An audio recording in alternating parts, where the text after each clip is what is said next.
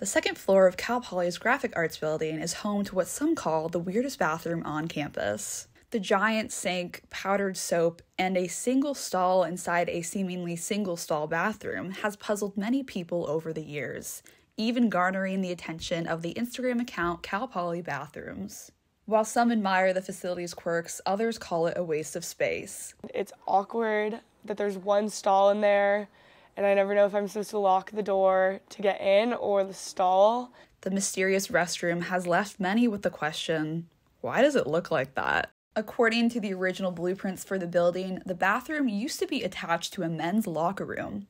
The basin was meant as a hands-free way to wash ink off hands so that it wouldn't get on the faucet. The building was built in the late 50s, early 60s, and it was the printing engineering school at the actual time. And so it was predominantly white men who were part of this program.